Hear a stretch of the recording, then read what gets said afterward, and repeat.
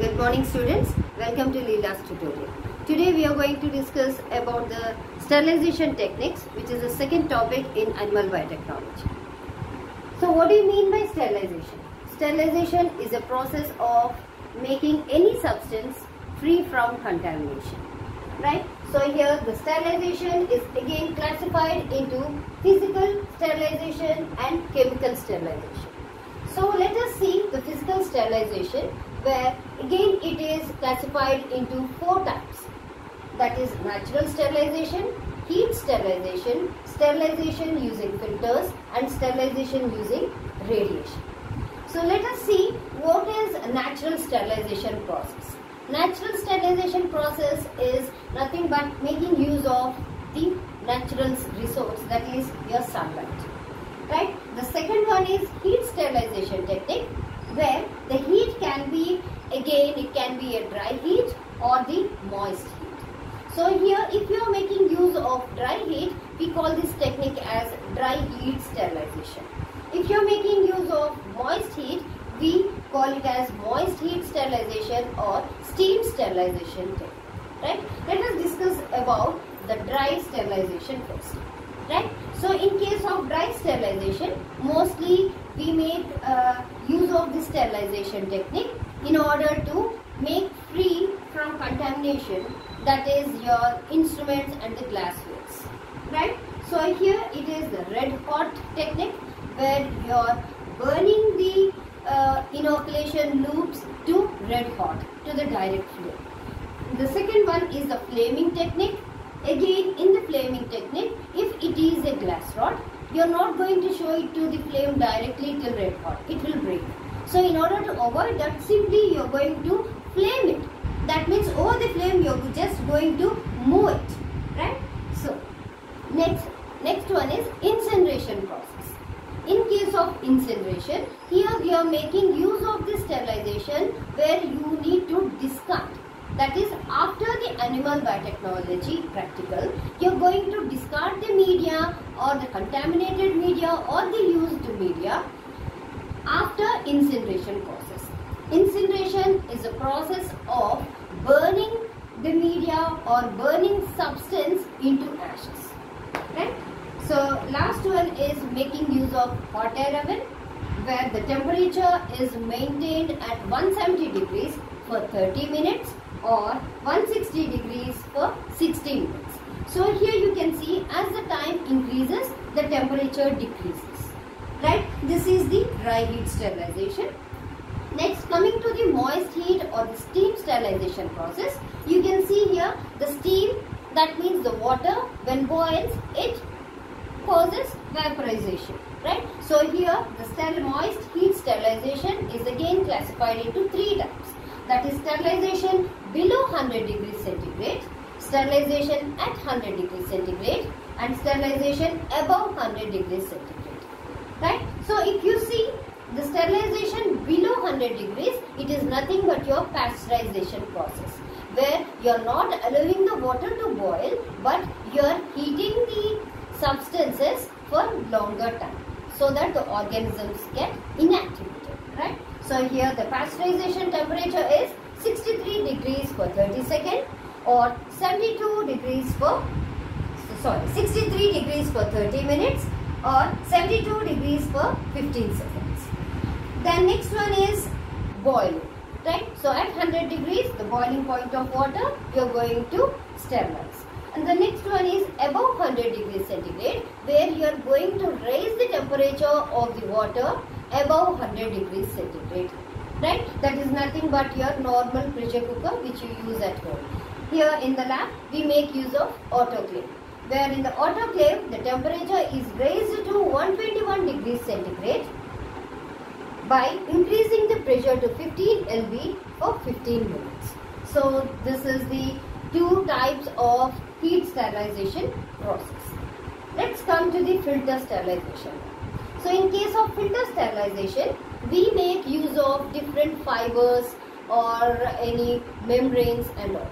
So here, for the sake of sterilizing the liquids, or you can say for sterilizing the heat labile compounds. That means the compounds or the nutrient media which is very much sensitive to the heat cannot be sterilized using these heat sterilization process.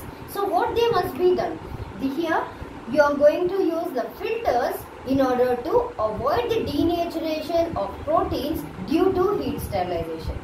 Is it clear? So heat labile compounds always must be sterilized using filters, right? So here it can be use of asbestos like in columns, or HEPA filters like in your laminar airflow chamber where the sterilized air will be passed through the HEPA filters, or making use of nitrocellulose membranes. So this is mostly used in our labs where the membrane size is 0.2 micrometers, right? That is less than the size of the smallest bacteria. So here the nitrocellulose membrane can filter out all the organisms or the contaminants present in your prepared media, right?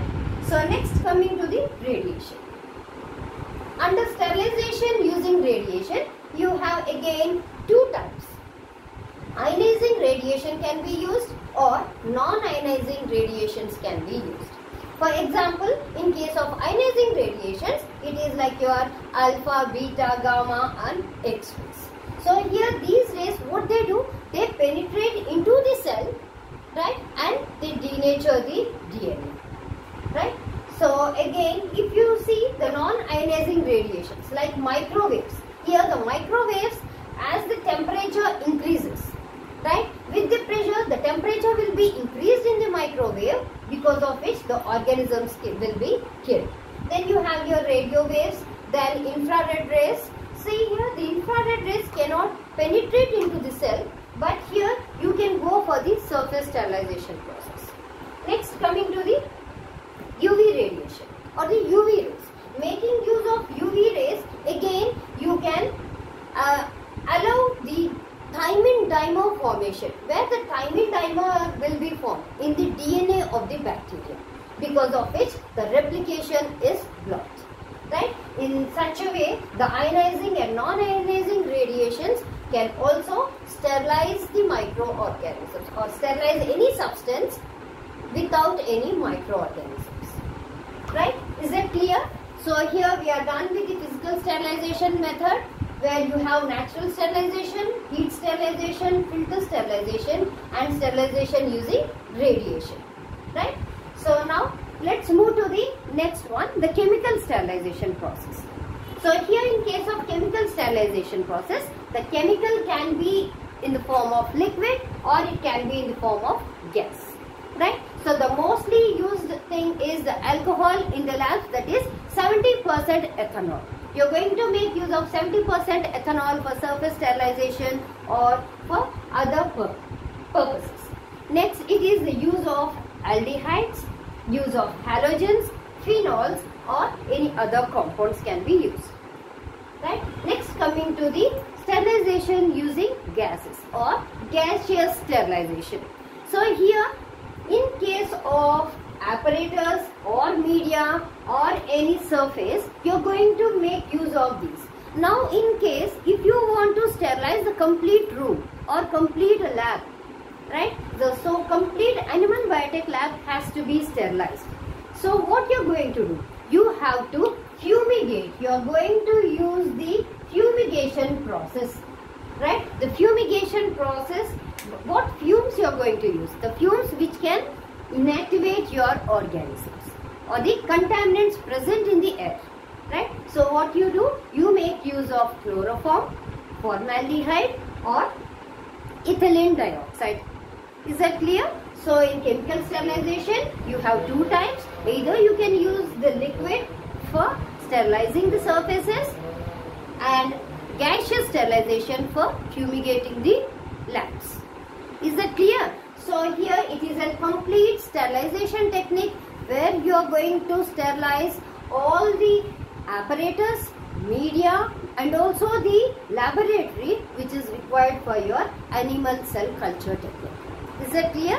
So with this we are done with the sterilization techniques. If you have any doubts in this topic, please put it in the comments, right. For further videos or further lectures, please subscribe.